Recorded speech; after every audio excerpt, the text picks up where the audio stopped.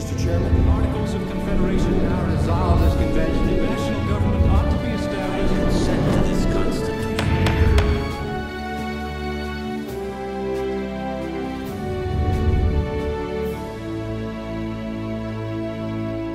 Welcome back for Lesson 9, Article 3, the Federal Judiciary.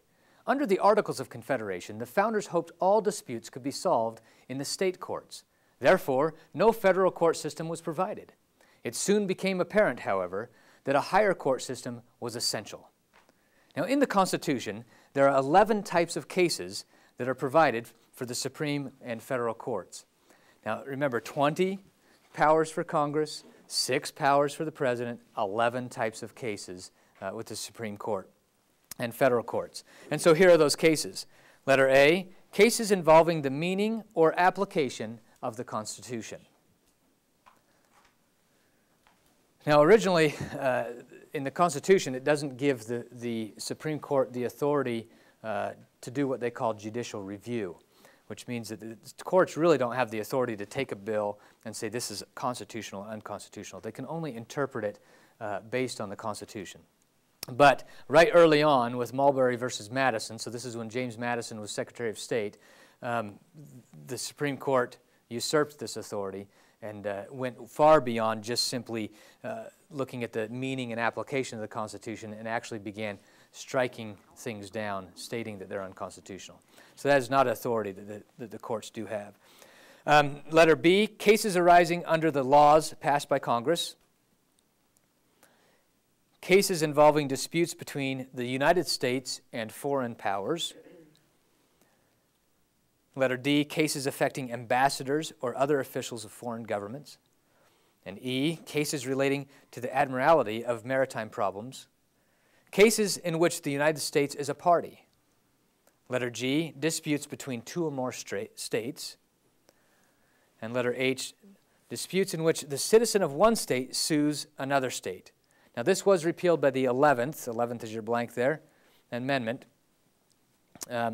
At this point, that 11th Amendment doesn't really have any purpose anymore, because what happened was the first state that was being sued was the state of Georgia.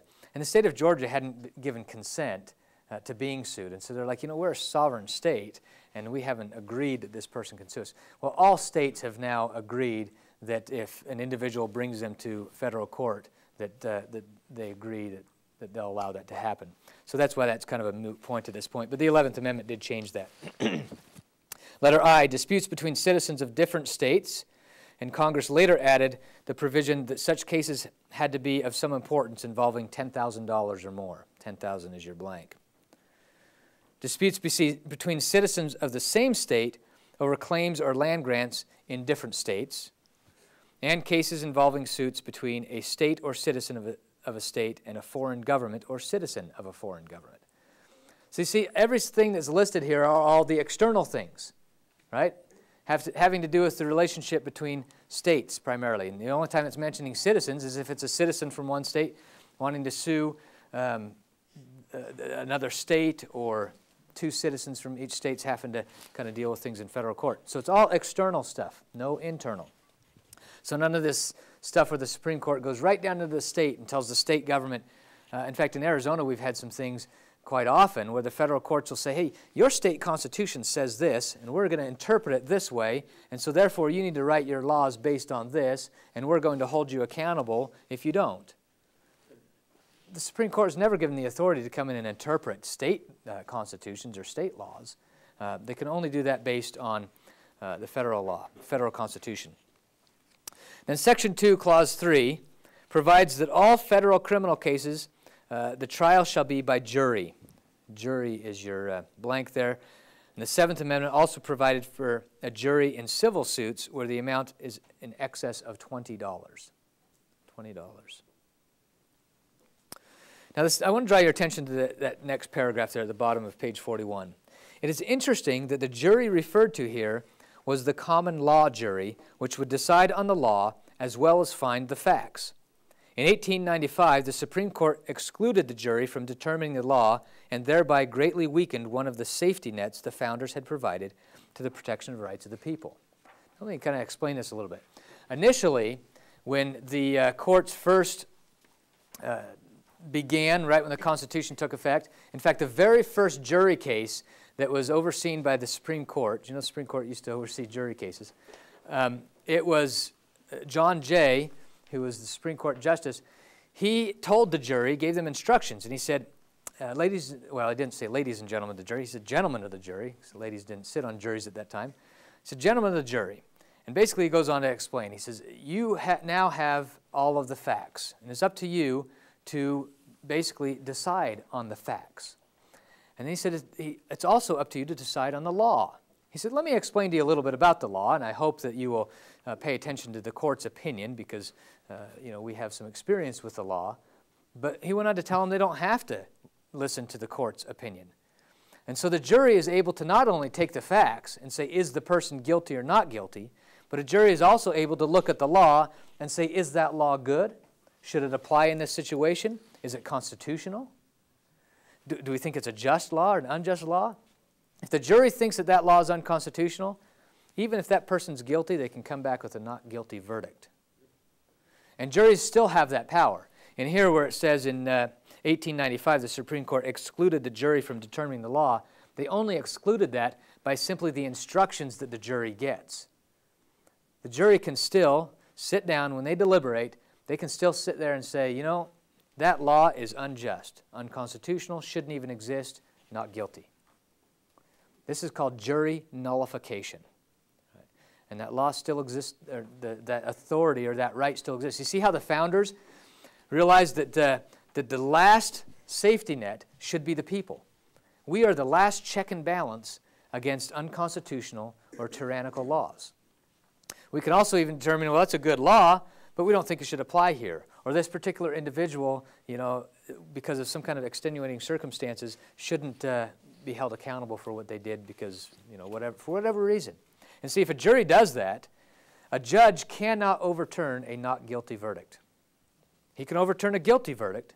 If the judge sees that jury was extremely biased and that jury just totally ignored the whole case, then the judge can say, no, I'm going to overturn that. But he cannot overturn a not guilty verdict. So you still have that authority. Now, the judges and the lawyers and things don't want you to know that you have that authority, and so they probably wouldn't want you to be on their juries if they knew that you understood this jury nullification. And so you see, between those last two lessons on the presidency and this lesson on the Supreme Court, we see that both of these articles are very short and concise, and not a whole lot of power was originally designed to be given to those two articles. But you also start seeing the logical progression that the founders had here. We start with Article 1 is the executive or the legislative branch, right? Because when you get people together in a society, you have to first figure out how to get along. So you pass some rules or some laws. So that's why you have the legislative branch, Article 1. Article 2 is the executive branch, because once those laws are made, then you need somebody to execute those laws. And then sure enough, what happens after those laws have been executed? We're going to have some disagreements. We're going to have some people that are going to ignore some of those laws, and so therefore we have the judiciary as Article 3. You see the logical progression that the founders put in place here? Question? In Section 1 it says the judges of the Supreme and Inferior Courts shall hold their offices during good behavior. Who determines what good behavior is? Congress. That's part of the impeachment authority. And so the impeachment starts first with the House. Okay?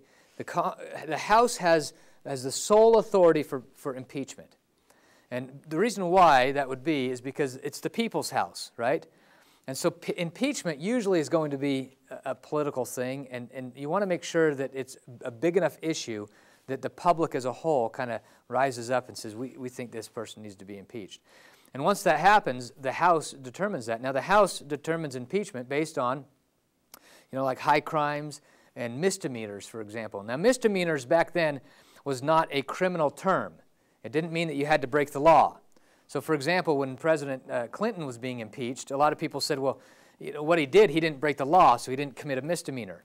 Well, a misdemeanor back then simply meant bad behavior. So if the president showed up to give the State of the Union speech in jeans and a T-shirt, and Congress said that was bad behavior or a misdemeanor, they could impeach him for it. And so then once he's impeached in the House, then it's the power of the Senate to trial impeachments. And all that means, all the authority the Senate has is yes or no. Did he wear jeans and a T-shirt or did he not? They do not have the authority to determine whether or not it's impeachable. They can only determine yes or no, which is an interesting thing because, again, back with Bill Clinton's impeachment, you had a lot of senators that said that, yes, I do believe that he's guilty of what he's been charged for, but I do not believe that it rises to the level of impeachment, so therefore I'm voting no.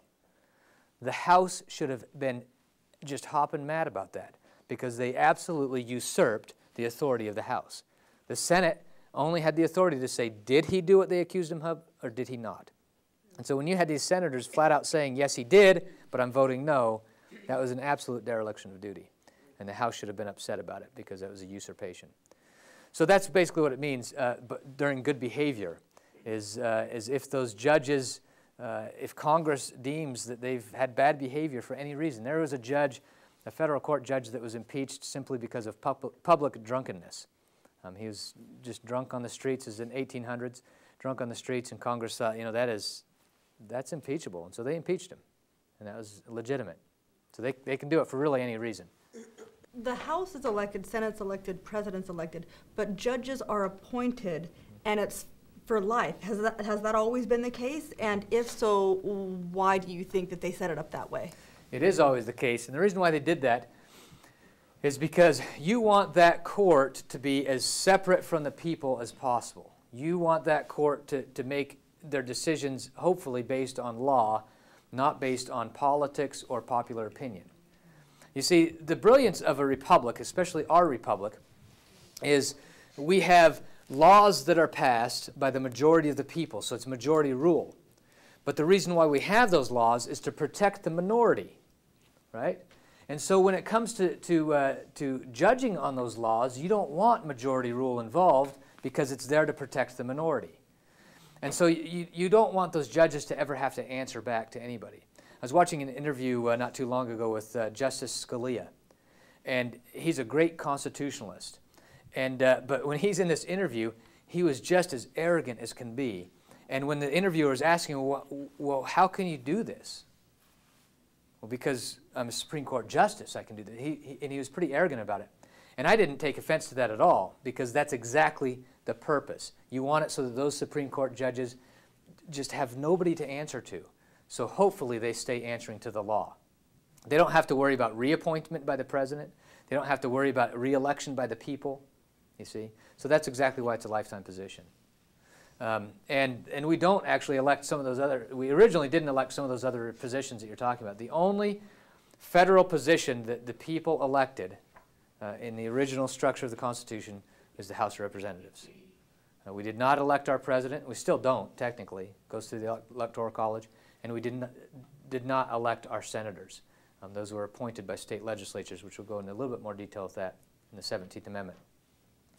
So that's why they were lifetime, is to keep them separate, which is very wise. So, well, that concludes our lesson on the federal judiciary.